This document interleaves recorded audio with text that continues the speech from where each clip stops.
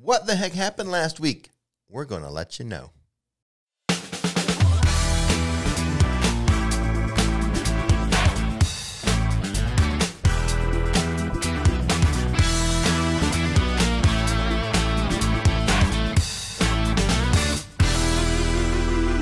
Hey, what's going on, everybody? Rick and Nikki here. Hello. Coming at you with the latest theme park news, rumors, and happenings.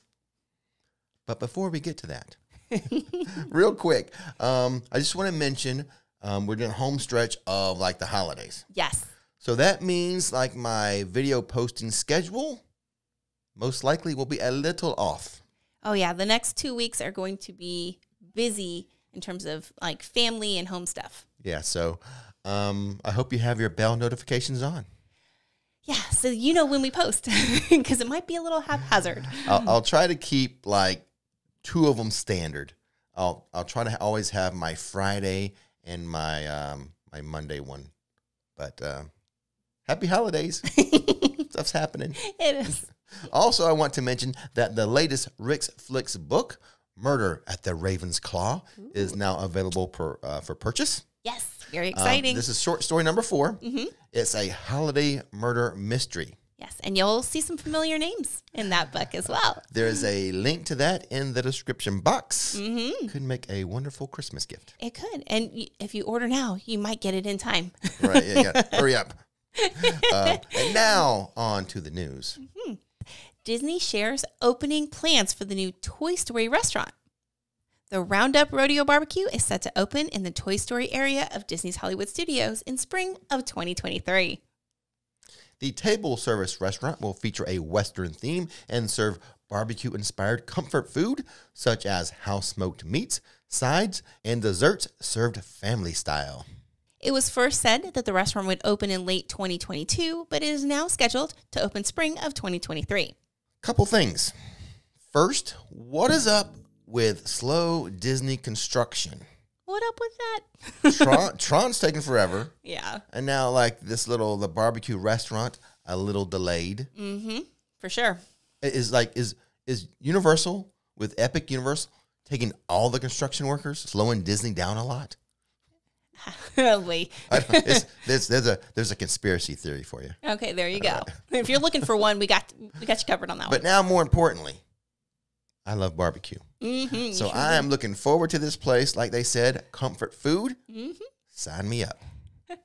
A new scavenger hunt game featuring the characters from Disney's DuckTales will debut at Epcot this week. The virtual scavenger hunt game will be available on the Play Disney Parks app. The game will include missions from different pavilions around the World Showcase.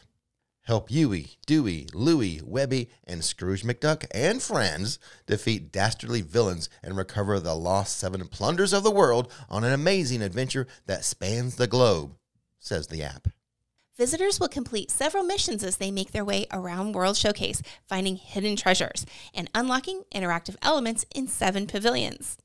Once visitors complete a mission in one of the country pavilions, they will receive an achievement in the app. Each mission will take about 25 to 30 minutes to complete. So this could be an investment in time then. Okay. If each mission is going to take 25 to 30 minutes and there's several missions, like 7 pavilions. Oh, wow. That seems like a long time you'd be doing this. For sure. That's a full day. Right. If I've read that right. Activities. I know. Yeah. Huh. Ooh. It's interesting. Mm-hmm. Disney Imagineers have shared an update on Epcot's Journey of Water inspired by Moana. The 16-foot figure of Te Fiti has been installed at the attraction site. The outdoor trail is expected to open in late 2023. And we're going to hold them to that date. Okay. No more pushing stuff back. Not a lot of Universal news this week. Nope. They did send out a press release, though. Now, it's all about Christmas and Hanukkah and the New Year's activities taking place at their 8 hotels. Correct. Now, it was a long press release. I'm not going to, go through it here. Mm-hmm. I mean, if I wanted to have a long weekly roundup, I could just do that. But that alone. It's a lot of stuff. I mean, it's talking about every hotel they have there. Mm-hmm. Let me just go to the website real fast. Okay. It is a separately ticketed event. Well, some of it is. For one of them? The big hotel, like the I don't want to say luxury, the premier hotels. Right. Like Lowe's Portofino Bay, they have a New Year's event that's separately ticketed, as does the Hard Rock has one. Let me look at this. Royal Pacific. Doesn't mention it there, do they? No, not as a separately ticketed event. The New Year's Eve one is, though? Sapphire Falls. Okay. The Holiday New Year's buffet. Eve celebration is a separately ticketed event. So okay. It's not every hotel, but Right. Some of them do have like their New Year's Eve party or whatever you have to buy a ticket for. Got you. I'm going to just leave a link. Let me switch back over here. I will just leave a link. And then you can pick your favorite hotel that you want to and you see can, more information about. You can read and study up on the Christmas, Hanukkah, and New Year's Eve activities at those resorts. It's a lot of it. So there you go. Well, we are almost done with 2022. What are we looking forward to the most next year in 2023, Nikki? Before we get to that, how about a channel review? Okay, channel review. 2022 was awesome for the Rix Flix channel. It was record numbers for views and watch time and everything important to a YouTuber. 2022 was the best year ever. For our channel, for sure. That's good news, right? Yes, absolutely. But you know what? We also hit a record, though. We also hit 100,000. A milestone, yeah. A milestone as well. Okay. So anything important with being a YouTuber, a lot of good stuff happened in 2022. Right. All the measurables. But I was going to say, that's just a lot of pressure for 2023 now. I don't know. I like pressure. I like it. Let's bring it on. Let's do this. We're going to have to work hard to have 2023 beat 2022 and all those things. We can do it. I mean, that's how good 2022 was. Nice. Now, as far as what we're looking forward to in 2023, there are some new attractions coming to the area. Not like a ton. Universal, I think they're having one main attraction, Minion Blast. And that one I'm kind of, we'll see. I mean, like I was kind of that way towards MIB until I learned how to score well. Right, and then now it's become more fun. Exactly. Yeah. So we'll see. Minion Blast may grow on me. We'll see how that goes. Okay. Now there's 2 coasters coming. So which one do you think we're most looking forward to? We got Tron. We think, provided they are testing it. So yes, I think it will happen in 2023. Those light cycles have been running continuously for a while now. So we have Tron in 2023, and SeaWorld has Pipeline, the surf coaster, to open in 2023. Which is unique. It's a unique coaster to this area. I mean, but so is Tron too, though. So, I mean, it's pretty awesome, those two things. I think Pipeline's it's a stand-up coaster, a little more unique. Yeah. I think Tron for me. Oh, yeah. No, I mean, me too. Yeah. I mean, but I am looking forward to the Pipeline, the stand-up coaster for sure. I mean, anything new like that. Yeah. It looks like so much fun, I've never been on a coaster like that, so. Either one of them, really. I mean. Well, I mean, Tron's a light cycle, so it's kind of like on motorcycle.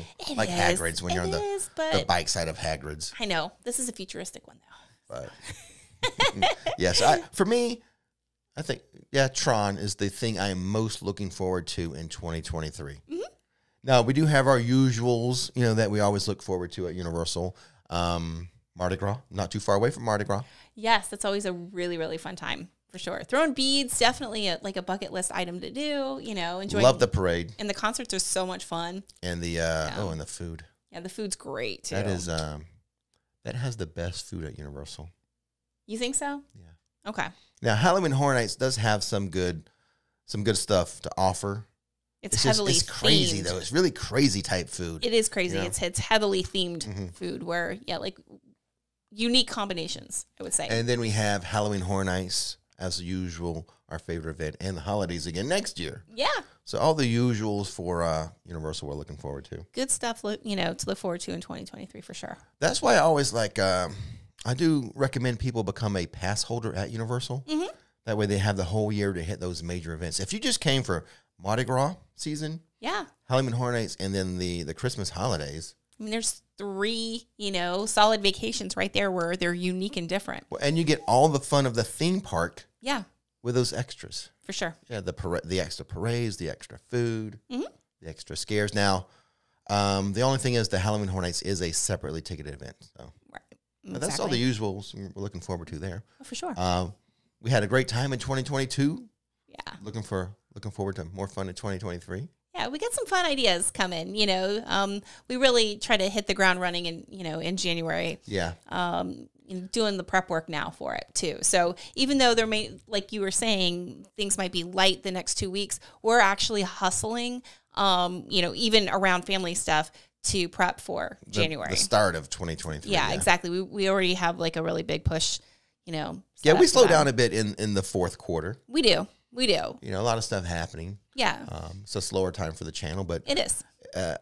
Usually when the calendar flips to the new year, maybe it's because they start planning their summer vacations and they're planning for 2023. Right, looking forward to spring and getting out of the snow and the cold and heading to sunny, warm Florida and things like that. So making those plans. So please make sure you're subscribed and you have the bell notification button clicked.